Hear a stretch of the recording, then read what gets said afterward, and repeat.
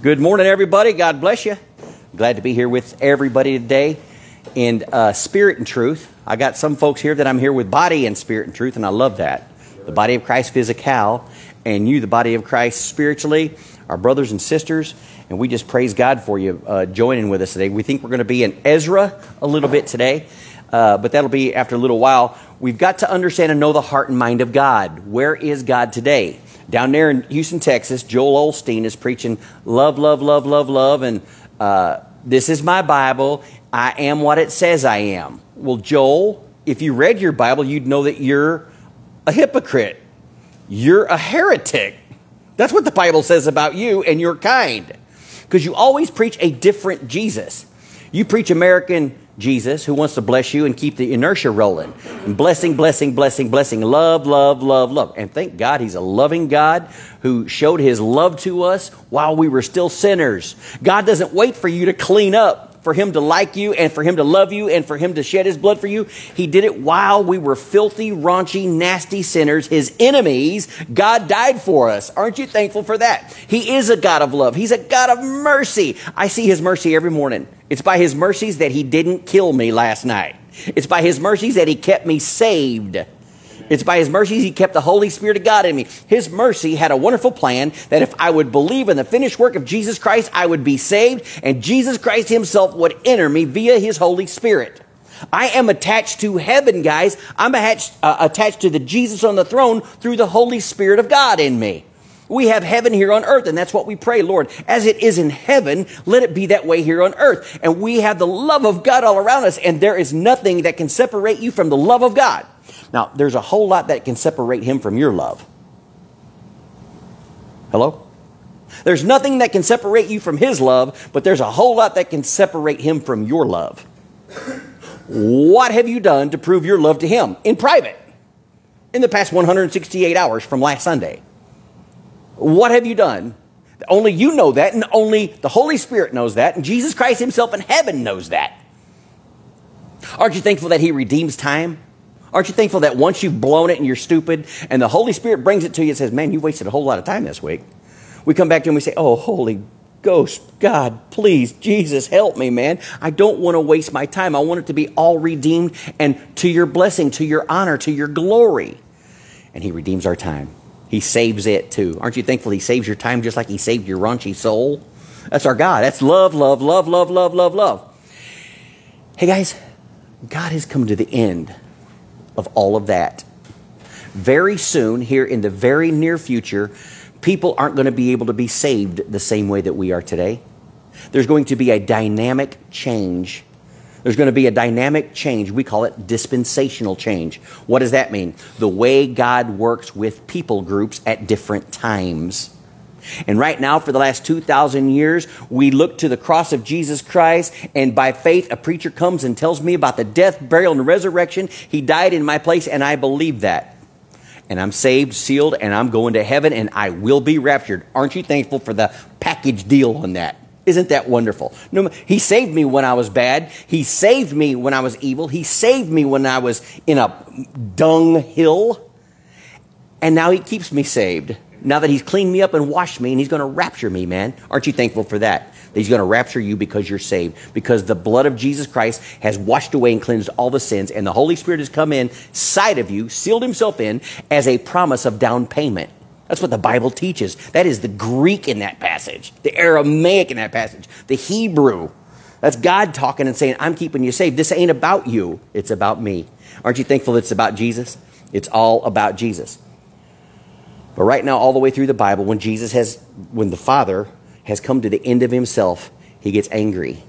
He gets livid. He gets mad. He gets irate. And guys, you and I have got to know that that's where he is right now. Praise God, you and I still see his love. Nothing can separate us from his love. Aren't you thankful for that? Yeah. That's you and I, the brother. That's you and I, the saint. That's you and I, the child of God. That's you and I, the bride, the body of Christ. But there's a group that is going to be separated from his love. That's that group going to hell.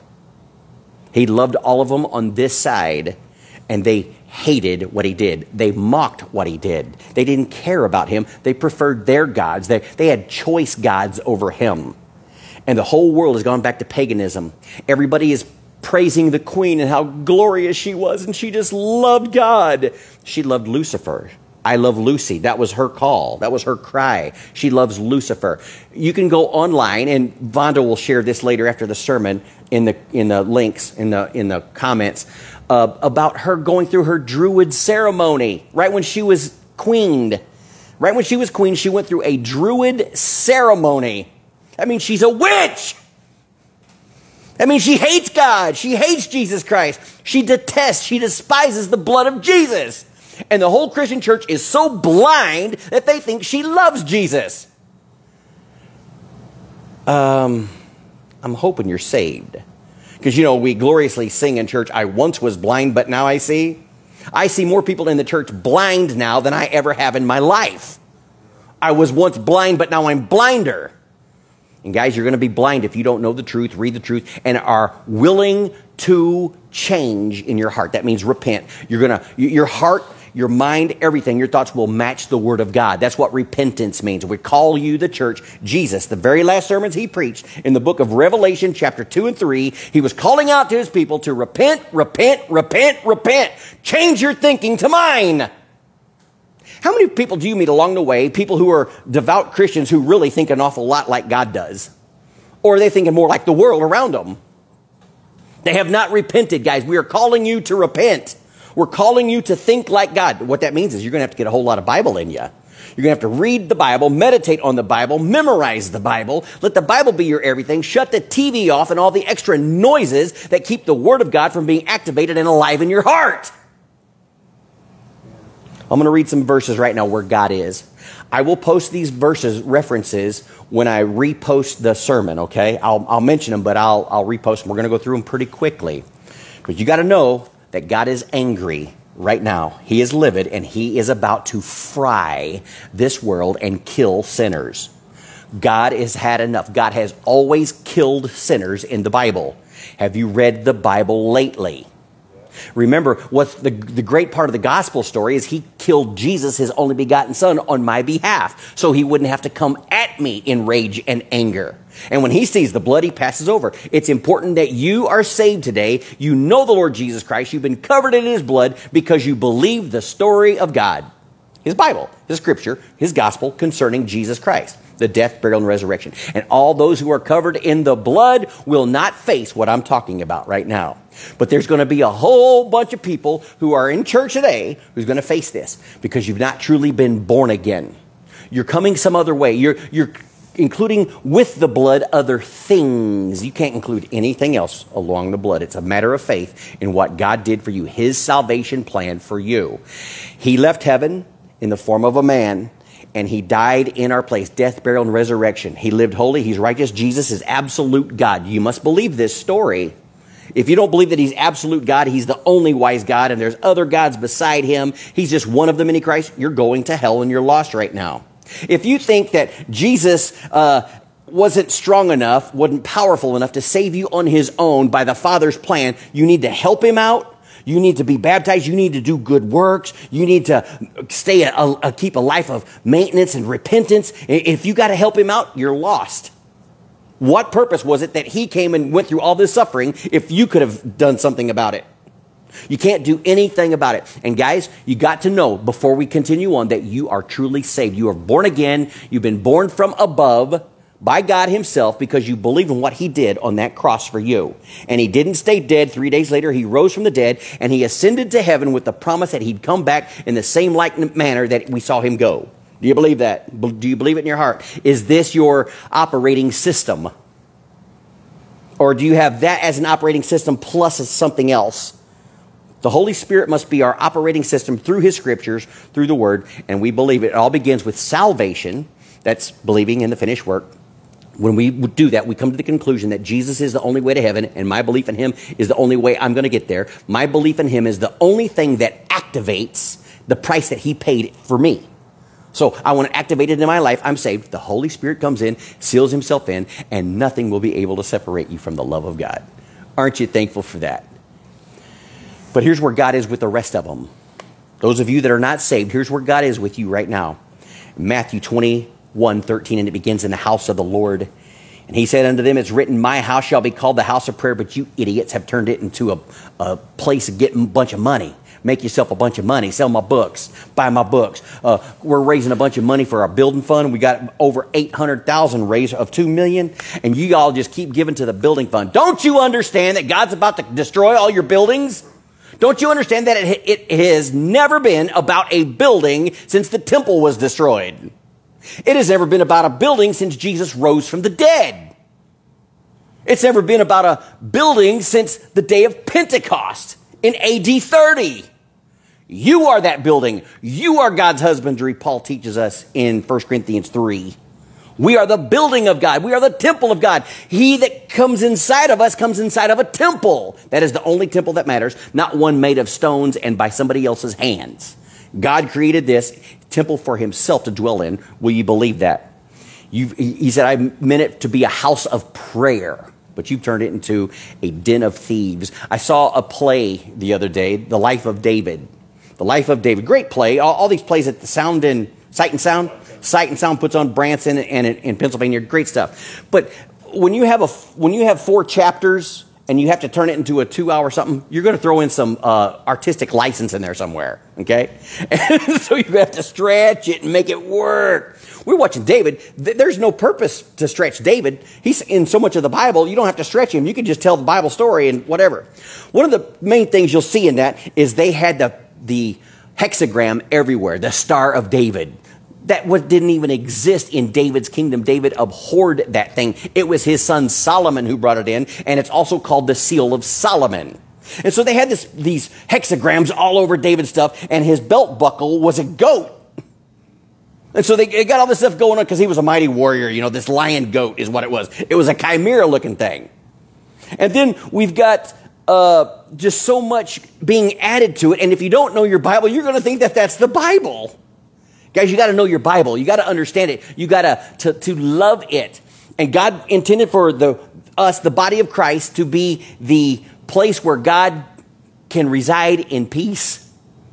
Is your life, that what you did this week, is it a temple of peace? Is it a temple of prayer? God intended for your temple to be a temple of prayer, and don't turn it into a den of thieves. What's in it for me? I was talking to a dear friend about somebody we know, and all she does is thinks about manipulating and the money and the final numbers and how can I come out ahead? That's satanic. God calls you a den of thieves. And God's angry today. Deuteronomy 9:8. I like that 17 in there. I like that 5 Deuteronomy. That's grace. And that 17 in there. That's victory. Now, that's for you and me. Look what the opposite side of that, the other side of that. Even at Mount Horeb, you provoked the Lord unto wrath, and the Lord was so angry with you that he would have destroyed you right then and there. God has a dispensation of destruction in him when he's come to the end of the line of his mercy and grace. When he has a timeline and you won't repent, you won't turn to him, you won't believe in that timeline, he's coming after you to kill you. And God's on his way with that right now. And we believe it might be this month based on the count. I had a buddy that made a post that says, I'm not going to involve myself in the count this year. I'm just not going to be part of it because I was let down years ago. We're to count every year, man. Don't go teaching people wrong on your site. You're supposed to be a great teacher. We count every year because every year we're looking for Jesus. Turning people away from the count, turning away people from the joy, turning away people from the blessings of the barley and the wheat and the new wine and the oil and the wood count for the sacrifices, turning people away. Don't you dare turn people away just because you get down and depressed and it didn't work for you last time. We are to count every year. We're always looking for Jesus, whether it's this year or next. What if Jesus doesn't come? People always ask me, what if Jesus doesn't come this time? Well, I'll count next time. Amen. That's what we do. We count. He told us to count. He told us to count. He told us to count. You to tell people, I'm not counting. You better count. You better count. You better repent. You better get on the page with Jesus Christ. Exodus 15:7. And in the greatness of your excellence, you overthrow those who rise up against you. You send forth your burning anger, and it consumes like chaff. It'll consume the chaff. God's anger is enraged at this very moment for non-believers. Every one of us, before we were saved, God's wrath was kindled against us. He that has the Son of God has life. But he that has not the Son of God has not life, but he has the wrath of God abiding on him. That's every person. And you must be awakened not to Joel Osteen's preaching, because he never preaches about the wrath of God. He never preaches what he's in the middle of. That Joel Osteen has never been saved because he has placed his faith, if he has faith at all, in a wrong Jesus, in a wrong character, in a devil. And people just love him and they follow him in droves. Like. Love. Care. How about that mad face? How about popping that on some Joel Osteen stuff? Okay, because we're angry along with God. God is angry with that. He said, I am angry with the wicked every day. And that means today, doesn't it? Yep. Exodus 32:10 and 11. Now then, let me alone.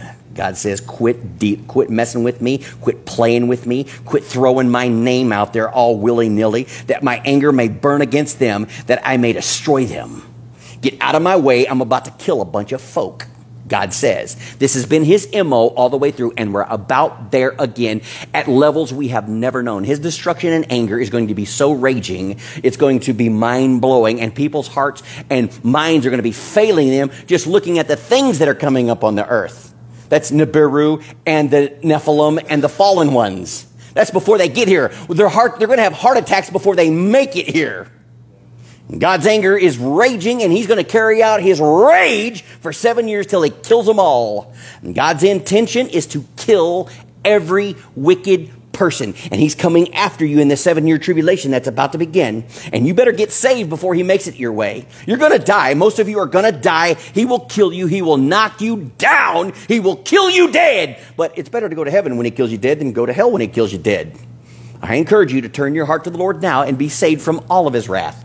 Right now, there is now therefore no condemnation for those who are in Christ Jesus, and those who are outside of Christ Jesus, it's only condemnation. Not condemnation that Jesus put on you, but condemnation he came to save you from, because you were already condemned. That's John 3:16, 17, and 18. God sent not his Son into this world to condemn it. He came because it was condemned. And he wanted to deliver you from it, but you laughed at him. You loved football more than him. You loved baseball. You loved embroidery. You loved your cross stitch. You loved everything else better than him. Hey, guys, whatever you love more than him is your idol, and God hates idol worshipers.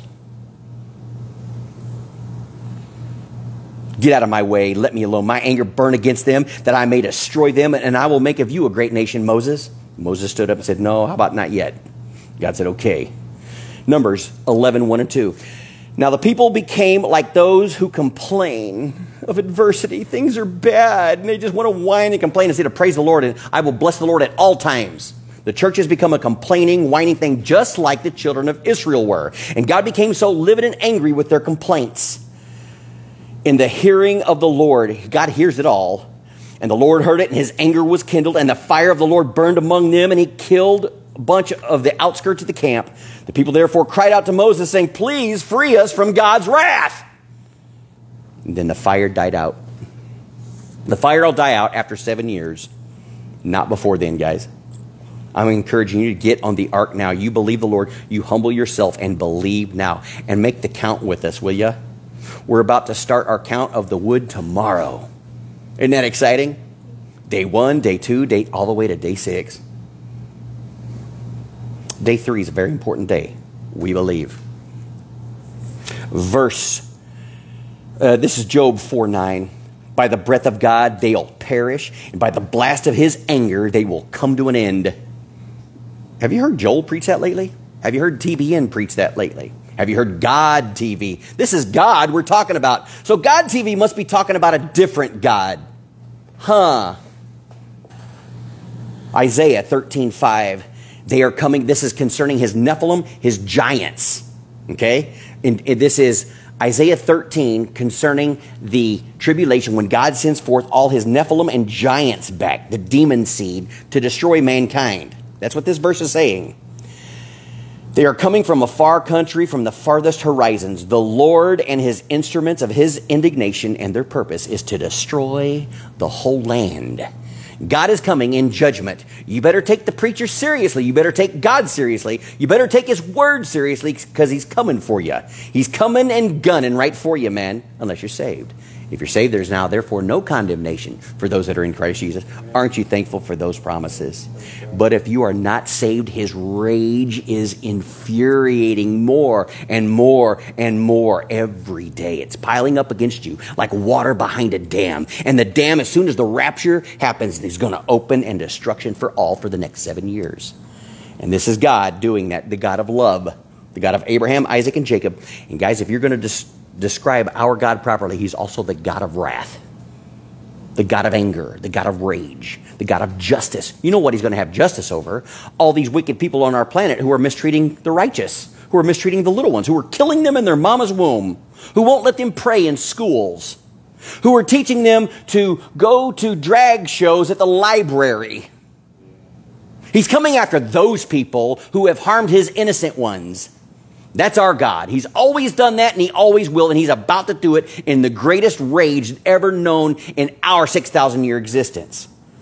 The Chaldeans, this is Jeremiah 32:29. That's the Babylonians who are in fighting against the city, will enter and set this place on fire and burn it to the ground, with the houses where people have offered their incense to Baal. You look up and you see the chemtrails, barium and aluminum are B-A-A-L. Baal. Baal is the god of weather, the god of thunder, the god of existence and fun, partying. And that's who our church worships. Our church doesn't even know Baal's above them, but they hail Baal at the football game. They hail Baal at the basketball game. They just root for every other idol that comes in the place of God. You think of the biggest Dallas Cowboys fan you know in this area. We're in the Dallas Cowboys. Do they get that jacked up for Jesus? Those guys suck. They lose year after year after year, and people get jacked about him. Our God is good. He's wonderful. He's awesome. And who gets jacked up over him? He knows. He's coming, man. He's going to take all the people who burned and offered incense to Baal on their roofs and poured out drink offerings to other gods to provoke him to anger. Drink offerings. People will go to Wings to Go, order them a pitcher of beer, and then make drink offerings to their gods on the TV screens. All the sports bars, all the sports clubs, everything. The Olympics. It could be synchronized swimming, and people will be offering their drinks unto other gods because they love that more than they love Jesus. Jesus says, I need to give you a clue here. You'll love me when you love my word. And when you love his word, you'll seek to know his word, and you'll seek to do it. What you found out in those pages. Lamentations 2:2. The Lord has swallowed up. He has not spared all the habitations of Jacob. This is his people. This is Israel he did it to. His chosen ones. He's going to do it to the church who claim to be his chosen ones who are not. We're going to be raptured, and they're going to be stuck here. They're going to be stuck here with John MacArthur and the rest of them preaching Calvinism. And they're going to say, this is the only way you can get to heaven, through Calvinism. Hey guys, it's best if you accept the plan of salvation from Christ Jesus, not John Calvin. Okay? I encourage you in that. They both are JC. But one's false and will send you to hell, and the other is true and will send you to heaven. Jesus Christ and him alone. His wrath, the strongholds of the daughter of Judah, he has brought them down to the ground. He has profaned the kingdoms and its princes. And that's what he's about to do, right? Because God works in a pattern. He works like this. He did it then. You saw what caused him to do it then. We've been doing the same thing for years and years and years now. The grace has run out. The glory has run out for America. We have worshiped a statue in New York Harbor who's a dude in cross-dressing, in drag. Because the Canaanites have always worshiped like that, and their priests have always been that. That's what Baal is all about. Moloch is all about, is cross-dressing. The Canaanite priests, the men would dress up like women because they thought, and they teach in Kabbalah, that we are all one. We are both. When you come to the end of your line of reincarnation, and your ultimate, when you are both male and female in balance. That's what they have always taught. That's what they teach. That's what the whole world's teaching. That's why we got all these men becoming women and women becoming men. And we got men loving on men and women loving on women. Because we're back to the Canaanite ways that God hates. And he told the children of Israel, when you come into the land of Canaan, clean it out, get rid of all that stuff. And they said, well, I did my part. I'm going to sit right here. And they enjoyed their lands and their houses and their cows and everything. And we watch it grow. Meanwhile, the Canaanites still existed. And they began to expand throughout the world. Finally, Joshua runs them all out. Joshua didn't run them all out. David did. But they still existed. They didn't kill them all. And they went to other parts of the world waiting to come back in God's judgment, his indignation, his wrath. Numbers 32:13. So the Lord's anger burned against Israel, and he made them to wander in the wilderness for 40 years. Why? Because they simply didn't believe. They didn't go do some atrocities, though they did atrocities, but that wasn't why God was enraged. He was enraged because of their unbelief. Jesus could do no mighty works there in his hometown of Nazareth because of their unbelief. God hates unbelief. He's the only truth. So when you don't believe him and his word, you're believing lies. You're believing the devil. Devil is the father of lies. He was a liar from the beginning. That thief was a liar from the beginning, and that liar was a thief from the beginning. And anybody who doesn't know the truth of God and love the truth of God and live in the truth of God, you're living in lies, and God's anger will be enraged with you just like it always has been, because God is the same yesterday, today, and forever. Joel Osteen will preach that. He's the same yesterday, today, and forever. Love, love, love, love. Joel, go back and read your Bible. He's the same yesterday, today, and forever, and that includes his wrath too. That's everything about God. God is balanced. He is love and joyful towards his children, his baby. He shows his love to the enemies, to Satanists, to devil worshipers, to the Canaanites, to wicked men at Calvary. Yeah. The truth is, you need to get to Calvary and experience the love of God by your belief. God destroyed a whole generation of Israelites who left Egypt because of their unbelief. And his anger was raised against them, and he made them wander for 40 years until they all died off except two of them. Who were those two? The two guys with belief.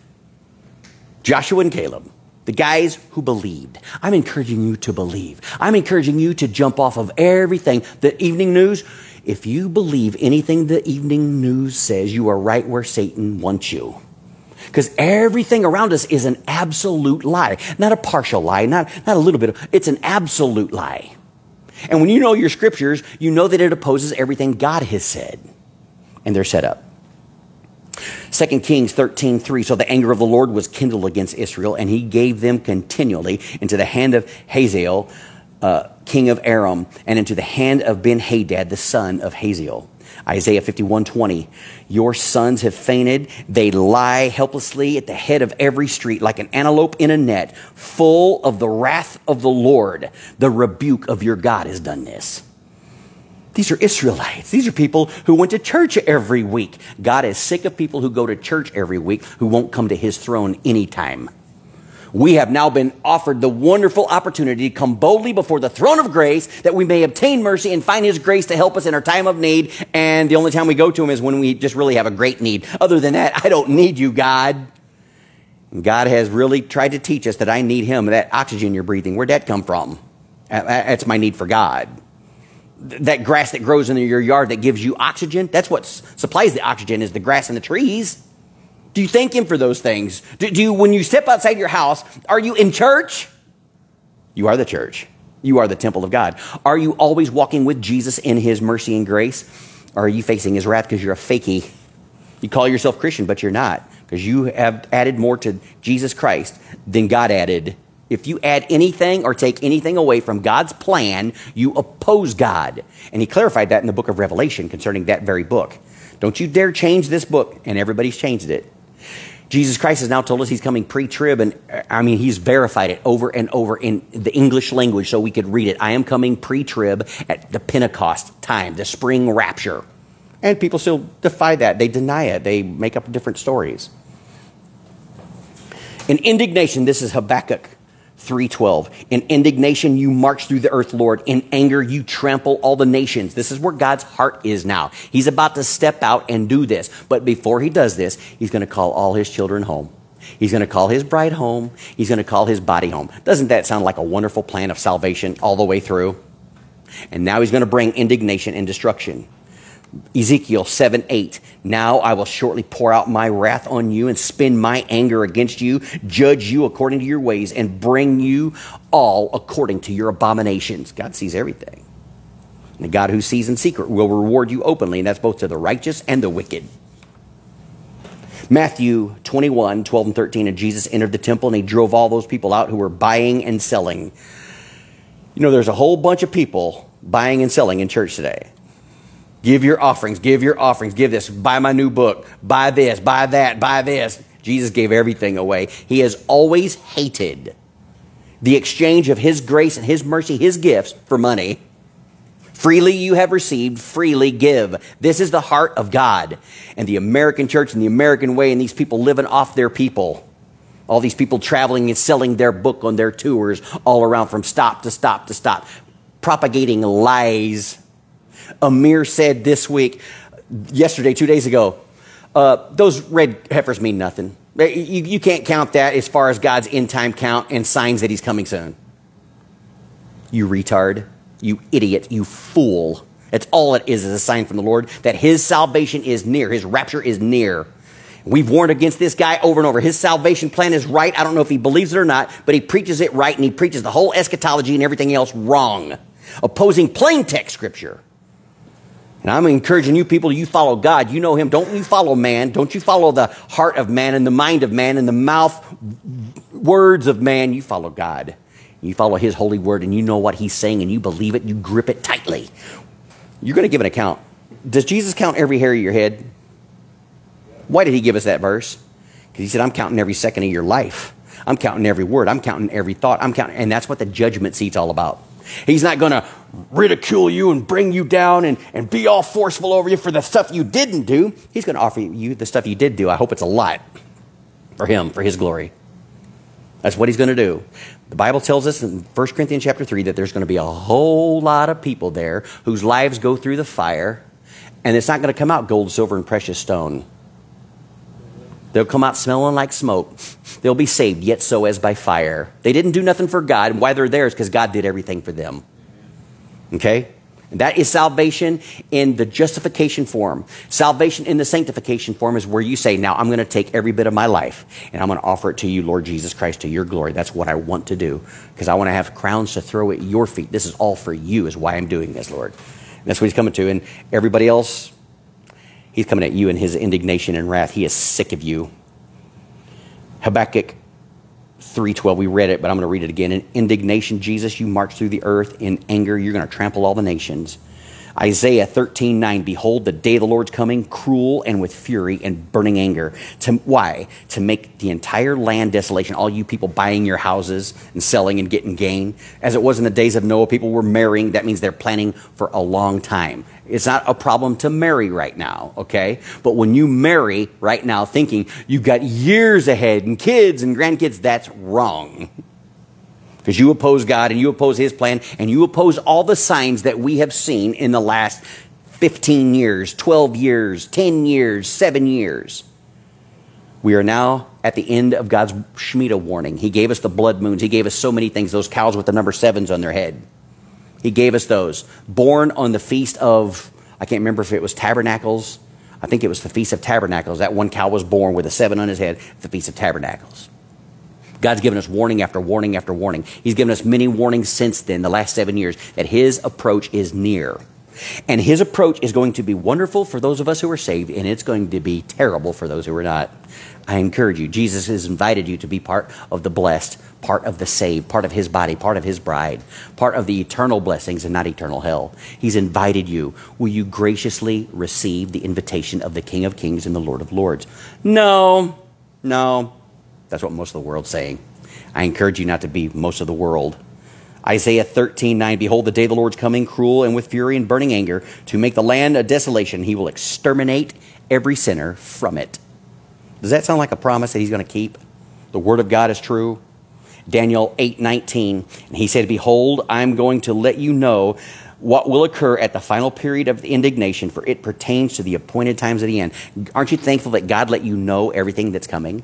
Both heavenly, the rapture, both what's going to happen on earth to those who are left behind. God still offers salvation to those left behind, but the dispensation will change. No longer will you simply get to believe in the Holy Spirit enters you. The Holy Spirit's not going to enter you. You're going to have to believe and continue on in that belief until the day you die, until the indignation strikes you down, or until you survive it. And blessed is he who makes it to the 1,335th day.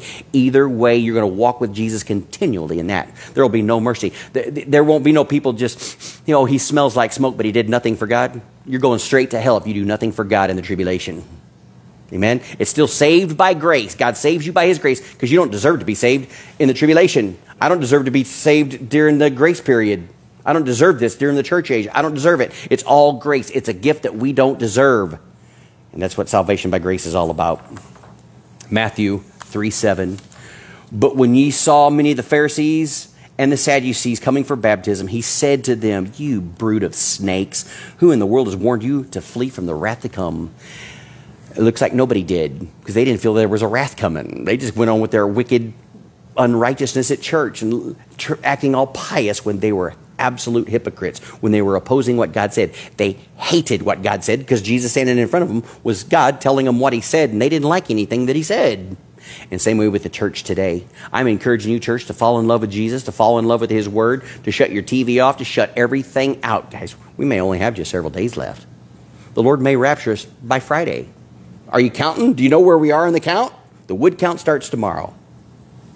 2 Kings 17:18. So the Lord was very angry with Israel, and he removed them from his sight.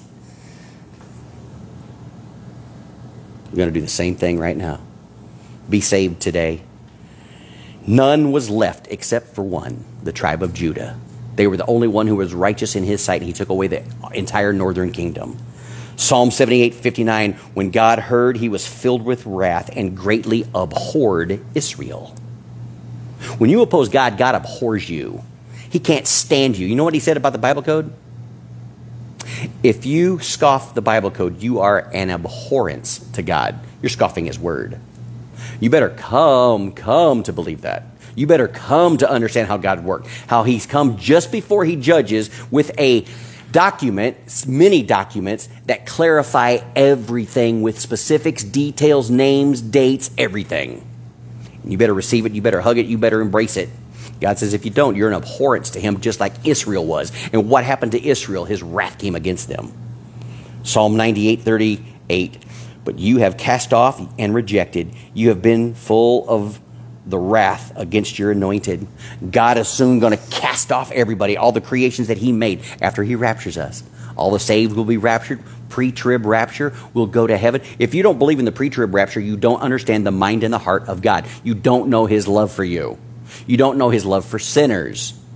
He wants to save us. He's going to salvage us. He's going to reward us. All things will be top-notch, full-blown in heaven while everybody's having the lowest of hells here. And I pray that you get in the boat now. You follow him. You get rid of your pride. You get rid of your unforgiveness for others. You get rid of your sinfulness. And you believe that Jesus Christ became all your sin. Just place all of that on him. Allow all of the sin that you've committed in your life, believe it, that it has been placed on him and it has already been judged by God the Father. Will you believe that? Will you believe that it's all gone forever and you don't have to do anything to keep or maintain your salvation? Will you believe that he took your sin to the lowest hell and left it there, as far as the east is from the west? And he rose from the dead for you so you could live in resurrection and not live in death. We were living in death until Jesus came along and we learned of his resurrection, and now I can live a resurrected life in him. Will you please do that? And God cast off and he rejects. One last one. Lamentations 2:6-7. And he has violently treated his tabernacle like a garden booth. He has destroyed his appointed meeting. That's why there's no temple there in Jerusalem right now. And that's why they're coming back with this temple. This is a satanic temple. This is a temple that doesn't belong, because you and I are the temple of God. There should be no other temple, brick and mortar, no more, no longer, no sacrifices of animals made at this point. They will be later when Jesus returns. There will be animal sacrifices based on Ezekiel, because God uses a show and tell to point everybody back to what he did for you, because people are forgetful. People need reminders. But right now, it's an abhorrence. It is an abomination to God to sacrifice animals in behalf of salvation, on behalf of salvation. And he has violently treated his tabernacle like a garden booth. He has destroyed his appointed meeting place. The Lord has caused to be forgotten the appointed feast and the Sabbath in Zion. He has despised king and priest. In the indignation of his anger, the Lord has rejected his altar, the place of sacrifice, what people have chosen. Because there's a new altar at Calvary, where Jesus became the sacrifice and offered himself. You know, that was the same altar where Abraham and Isaac were, on Mount Moriah. It's an altar, and that's the altar we go to today in faith, where Jesus Christ offered himself on the altar all by himself. He was pinned down, tied down. When you read about the animals, they're all tied down to the altar so they won't move. Then they're slit. Their blood is let. Jesus let his blood. He bled his blood everywhere all day from the time they were beating him from the garden till the time they were beating him. He was dropping blood all along the way. And it's his sacrifice that counts. He has despised the king and the priest in the indignation of his anger. The Lord has rejected his altar. He has abandoned his sanctuary. He has delivered into the hand of the enemy the walls and the palaces. They have made a noise in the house of the Lord. Praise Jesus! Oh, praise the Lord! There's a lot of people making a bunch of noise today. And they offer their sacrifices unto other gods. They love something. Thou shalt have no other God before me. And Satan has subtly turned it around that people don't know they're worshiping other gods. And they are worshiping idols, and they are sacrificing unto these idols. And they have been beguiled. They are deceived. Those of you that love football, and basketball, and baseball, and the list goes on. You love your children more than me? You're not worthy of me. Love your parents? You're not worthy. We are to hate them. Our love for Jesus must be so awesome that it looks like my love for my family is hatred. Because when Jesus says something, and my family that I love dearly says something, and they oppose each other, I go with Jesus. And the family thinks I hate them. I don't hate them. I love them dearly, but I love Jesus more. Everybody catching it? That is the call. You do what Jesus said. We're about to see him. I'm not going to be facing these false accusers who judge unrighteously. I'm facing a wonderful Jesus of truth who judges righteously. And I want to listen to him and hear his voice and do what he says. I'm about to see him face to face. I want to please him. I want to have a bunch of stuff to offer him when I get there. Amen. That's your life. Let's look over there at the Ezra passage. Ezra chapter 2, beginning in verse 68. The 7 red heifers were brought. They're pure red heifers. They have no other color of hair in them. They were brought in from Texas. A ranch in Texas was raising them. They flew them in on a 747, landed. I would have thought it would have been a C-17, but the article said 747. So they flew them in, they landed, and they made sure they were healthy and looking good, and then they introduced them to the public. Now we know that they're there. They're getting ready to build the temple. That means they've got to burn the red heifer, turn its entire body into ashes. Then they'll take ashes and water and mingle them together, and they'll consecrate all the holy places and holy things with them to separate them unto God. That's a Levitical command, okay? But what they're missing is they don't need to be doing this because Jesus Christ is the temple. There's no need of temple in heaven because Jesus Christ is that temple, okay? It's a faith walk. It's a faith thing. And so that happened this week. That is another clue that the rapture is near. Guys, the rapture is near. The rapture nears, and God is going to rapture us, pre-trib rapture, during Pentecost, the spring Pentecost. And that ends this month in about 7-8 days. Okay? So if he's going to rapture us this year, it's going to be within the next 7-8 days. If not, what's going to happen? We're going to count next year. Amen? Glory to God. Chapter 2, verse 68. And some of the chief of the fathers, okay, they had been in Babylon for 70 years, and now they're going back to rebuild the temple at the command of the Lord because Jesus Christ hadn't come and become the final sacrifice saying it is finished yet. So they're getting out of Babylon. They're heading back to Jerusalem, a 900-mile trip. Remember? Ur of the Chaldees, 900-mile trip. Abraham the Syrian, 900-mile trip. Same trip. And now they've had time to rethink and reset and get their hearts right with the Lord. And they're coming back to build a temple in this passage. This is Ezra 2, 68. And some of the chief of the fathers, when they came to the house of the Lord, which was at Jerusalem, they offered freely for the house of God to set it up and get it erected properly in its place. And they gave their ability to the treasure of the work, 61,000 drams of gold, 5,000 pounds of silver, and 100 priest garments. They were getting ready for a temple when there was no temple. They had faith. They brought their gold, their silver, and they made priestly garments for 100 priests. Okay? Verse 70. So the priests and the Levites and some of the people and the singers and the porters and the Nethinims, that's servants in the temple, dwelt in their cities, and all Israel in their cities. What they're getting ready to do, guys, and they have been for the last several years, is having a sacrifice without a building. You can go online and watch them doing their sacrifice services. They've been doing it. But now they need to make it official with these red heifers, and those red heifers have to be 2 years old in one day or whatever it is. And then they consecrate the entire temple place so they can build the temple. They know they can't build the temple yet, but they don't need a temple based on Ezra to offer sacrifice. I want you to understand that. You're watching a biblical concept taken out of context. Okay, they're doing what they're supposed to do, but they're not supposed to be doing it now. This is a former event, not a present one. But they're doing it. That's a sign that God's going to be enraged, right? Remember all those verses we just read? When you oppose him and his way and his will and his word and his Savior and himself, and you kill him in the streets of Jerusalem, instead of receiving him in resurrection, you leave him dead instead of allowing him to be raised in your life, he's going to get angry, and God's about to flip. These red heifers that they have been working over and over are making God angry because they do not belong. But they are part of his plan, because we see Barack Obama going into this very temple that they're about to build, and he desecrates it with an image of himself. And he declares himself to be God above all gods. And anybody else who doesn't believe that, you're going to get killed. And this temple is going to be that. It's going to be a house of death, a house of lies, a house of ill repute.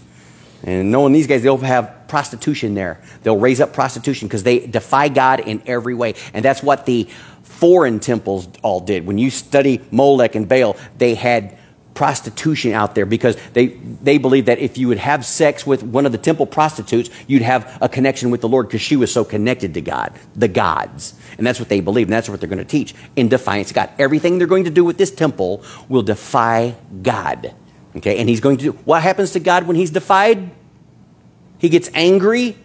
He gets wrathful. His indignation rises. He becomes furious, and he begins to destroy all the land. Chapter 3, Ezra, verse 1. And when the 7th month was come, and the children of Israel were in the cities, and the people gathered themselves together as one man into Jerusalem. Do you guys know that this is the call for us right now? We are to call ourselves one man. We are to be in unity in the things that we know are truth in the Lord Jesus Christ, and not be rebellious. We are to know the word of the Lord. We are to know the Lord himself, and we are to be unified in that together. That's what God wants, and the church is not that. They're building their own kingdoms. Instead of building the kingdom of heaven, we got John Hagee Ministries. He's building his kingdom over there. And then we got this other guy, Morris, over here building his. And we got that other guy over there building his. We're all one together. We're unified in the Lord Jesus Christ. We're supposed to be. Verse 2. Then stood up Jeshua, the son of Jozadak, and the brethren, the priest, and Zerubbabel, the son of Shealtiel, and the brethren, and they builded the altar of God. That's what you're about to witness. And they're basing everything they're doing right now in Israel on this passage. Build the altar without a temple. The temple was built later. And his brethren builded the altar of God in Israel to offer burnt offerings thereon, as it was written in the law of Moses. At one time, it was good to do it. Solomon built a temple, it was destroyed, and then Ezra comes along and builds another temple, and God blesses it because Jesus Christ hadn't come on the scene yet. Jesus Christ in AD 70 made sure that temple was burned to the ground and destroyed, and not one stone left standing. Amen? Because that's how God does it. When he says, see that stone right, see this place right here? Peter just said, man, Lord, look at these stones. One of the disciples. Look at these stones. This is an awesome, amazing building. They had been up in Galilee all their lives, and they had never seen the temple. And now they're there. It's blowing their minds. And Jesus looks over at them and says, it's all going to be gone here shortly. Not one of these stones will be left on top of another. And in AD 70, that prophecy, because everything Jesus did was what? Prophecy. Everything he said, he was prophecy, prophecy, prophecy. And he said it's going to be destroyed. And when we read Ezekiel 40 and following, we see that Jesus is going to build his own temple for the earthlings to come to. Amen? Is he the carpenter? Is he the tectone? Is he the one who works with his hands and he does a great job at it? He's going to build his own temple, and these people, Barack Obama and the one world folks, are trying to usurp Jesus and get Satan to sit in that seat in the temple. And it's going to happen at mid-trib. And then Jesus comes back, kills them all, wipes them out, and says, get out of my temple. And he's going to build his own. What's God going to do when there is a false temple and the people have turned their hearts from him? He's going to destroy that temple and build another. Okay? Verse 3. And they set an altar upon the bases. What bases? The bases that were there previously. They got back to the old way, guys. You don't do something fresh and do something new and look how we're going to do it now. Purpose driven. No. You go back and you set on the old foundations of Scripture. And you plant your churches and you preach the word based on the old foundations of the altar. where it was. God's heart, what God meant, what he said. You go there and you stay there and you never leave there and head to the groves and worship God in the high places, because these are prettier up here. The lights, the flash, the pizzazz, the smoke, the tight jeans on my preacher. Oh, that's so much better than, the old way. God's called us to the old way. And middle of verse 3, and they offered burnt offerings thereon unto the Lord, even burnt offerings morning and the evening. They reinstituted the morning and evening sacrifices. Verse 4, they kept also the Feast of Tabernacles. That's the seventh feast of the seven found in Leviticus 23. We love that number 23 around here. The Lord loves that number 23. He gave your chromosomes 23 from your mama and 23 from your daddy. You don't think God likes that? You don't think that means something?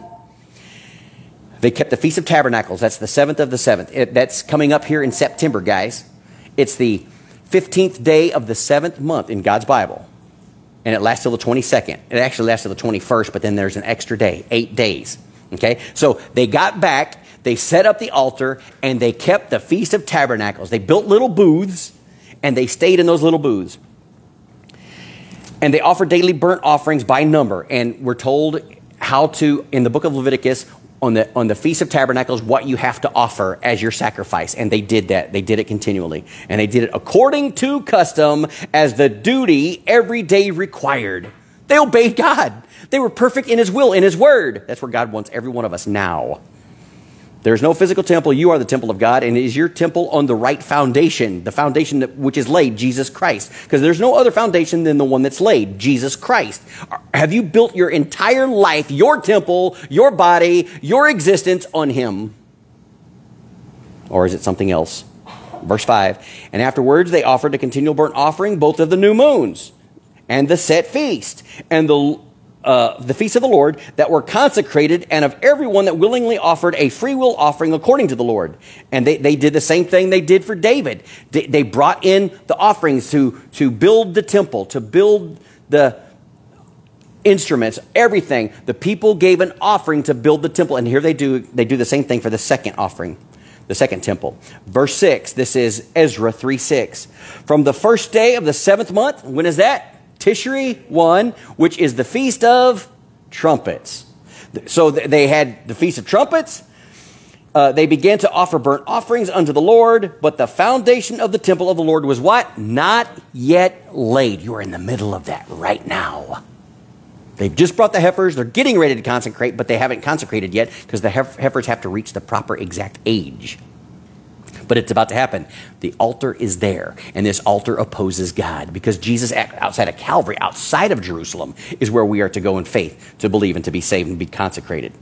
Verse 7, they gave money also to the masons and to the carpenters, and they gave them food and drink and oil unto them that were in Zidon, who came from Tyre, to bring cedar trees from Lebanon and the Sea of Joppa, according to the grant that they had of Cyrus. Cyrus wrote a decree and said, hey guys, you can build your temple, and you can get all the materials you need.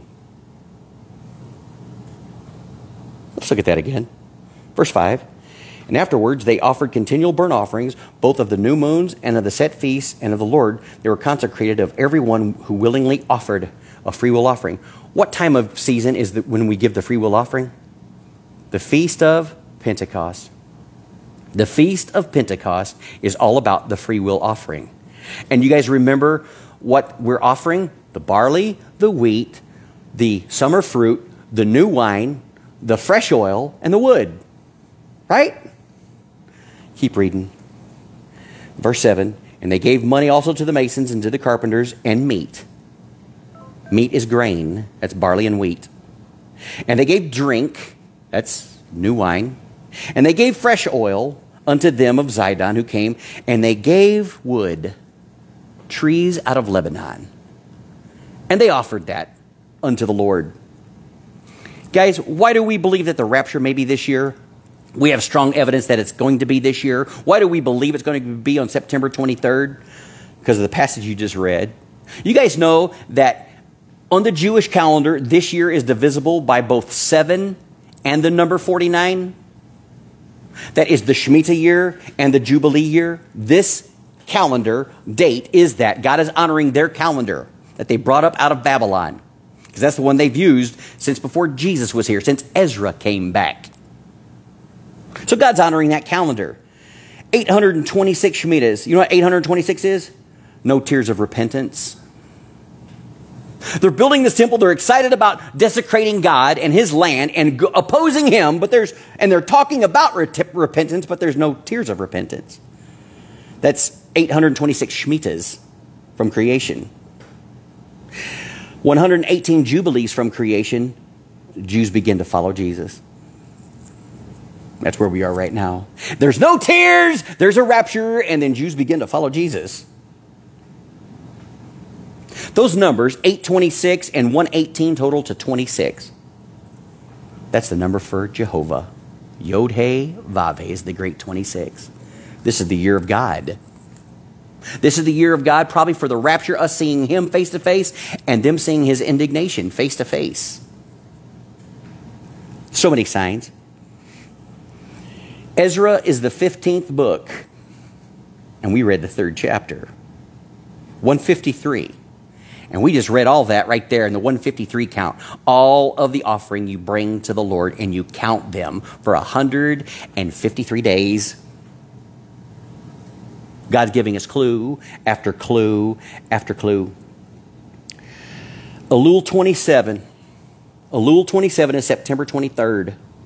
Elul 27, 26, 25. Elul 25 is the very first day of creation, and every Jew knows it.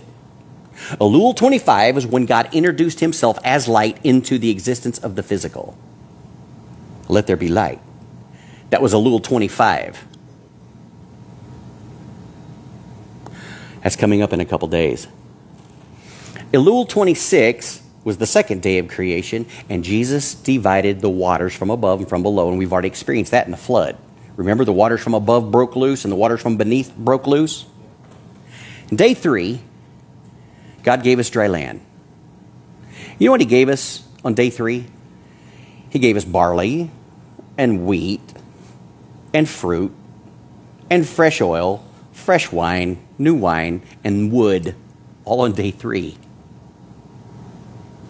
That's the 23rd of September this year. Day 3. That's a Friday. I don't know exactly when he may come on that date, but I can picture a bunch of people in America. The sun's going down and they're at football games. And there's little kids running around with their big brother's jersey on, their idol. And they're running around, and the kids are out there, the people are out there playing football, and the coaches are there, and the parents are there. And have you ever been to a football game and there's a bunch of kids under the age of 12? Anybody seen that? And then the rapture may cause all those lights to go out.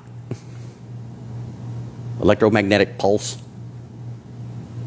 And all the children go missing while they were worshiping their gods on a Friday night. Friday Night Lights. Remember that show? We worship Friday Night Lights, Texas football, Arkansas football, North Carolina, Florida football. That's where all the stars come from. The Southeast. If you want a good football player, you get him from the Southeast. And that's going to be a great night for that. The night when we were supposed to be counting through, and we don't even get all the way through day 6 of the wood count before it all happens. God cuts the day short, maybe. But Jesus Christ is going to come get us during Elul. That's when the king is out in the field. That is just before trumpets. Trumpets is when we'll crown Jesus in heaven, and trumpets is when he brings his wrath on earth. We're right there. We know that about trumpets. Trumpets is the coronation day, and trumpets is the day of warning. The day of blessing. Don't you announce the king with a horn? And the reveille, the bugle charge on the same day on earth. I encourage you guys that the Feast of Trumpets to be sitting in heaven when that happens. To be rejoicing in heaven when that happens. Don't be here.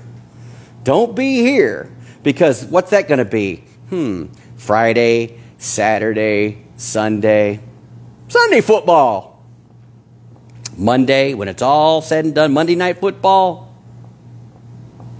We Tishri 1, the 26th. And we believe we're that close. Do you believe you could be that close right now? Yeah.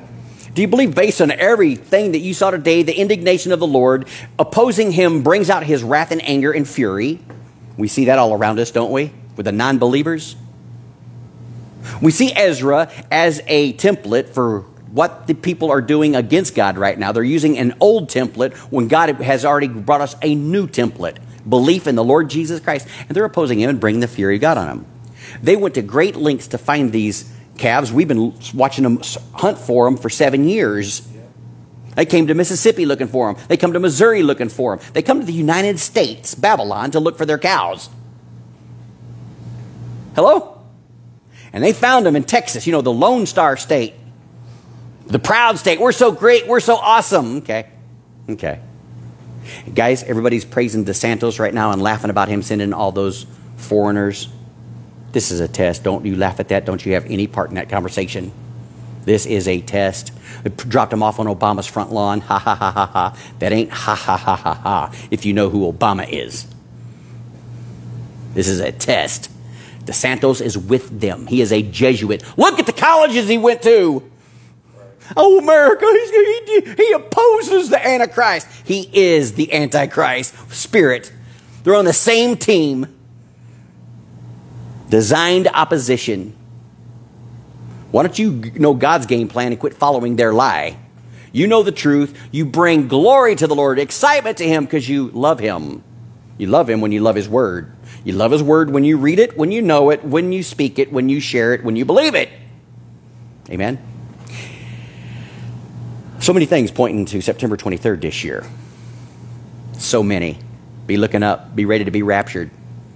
Get your heart right. Get your house right. Why don't you just be raptured right with God?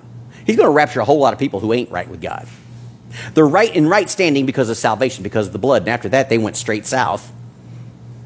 But the Lord's going to rapture them still because of his promise, because of his word, because of his seal of the Holy Spirit. They'll get to heaven. They'll smell like smoke, but they'll be in heaven forever. How about you?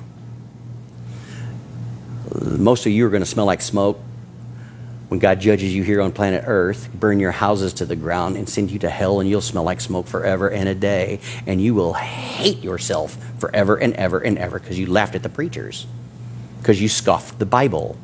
You scoffed the truth. I'm going to encourage you not to do that. I'm going to encourage you to believe on the Lord Jesus Christ, and you'll be saved. And so will your house if they'll believe on the Lord Jesus Christ. But if you deny him, if you scoff him, his anger is enraged. He's infuriated right now, and he's coming after you. And he knows right where to show up. He's going to kill you. He's going to kill you quick. And I'm going to encourage you to be not like the Jews who haven't repented and shed tears of repentance, but I'm going to encourage you to be as the Jews who, as soon as the rapture has happened, and Romans taught us that the rapture is going to provoke them to jealousy. And they're going to believe, and they're going to believe quickly. I'm going to encourage you to be part of that if you won't believe now. But our first point is, will you believe now? Jesus Christ is about to rapture his bride, and you could be part of that and receive all the blessings of that as though you had been saved for 50 years. He is no discerner of, no respecter of persons. He's going to treat us all the same because we are one man. We are one body in Christ Jesus. The one who came into the fold 70 years ago and the one who will come in 7 minutes or 7 minutes ago. We invite you to be part of that. God bless you. We love you. We'll see you next week. Thursday night.